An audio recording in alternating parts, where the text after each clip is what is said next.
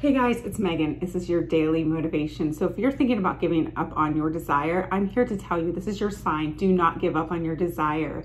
Okay, and the reason I tell you this, I had 3 clients messaged and emailed in that they got movement, all right? 3 got movement when they felt like there was nothing going on, all right? And they got movement very, very quickly, almost the next day. And you guys can do the same thing. And you know how you do that? By directing your thoughts, realizing that you're the operant power, realizing that people are overhearing your thoughts every single time, and realizing that you are worth your desires. So if anything else, I want you guys to realize you're worth your desires. You're going to get your desires. So do not give up on your specific person and what you came here to do, which is create and get what you want, all right? Because people are always overhearing our thoughts, and you direct them what to do by changing your thoughts. So start telling yourself that you're amazing and your SP wants you, and they're going to change right now.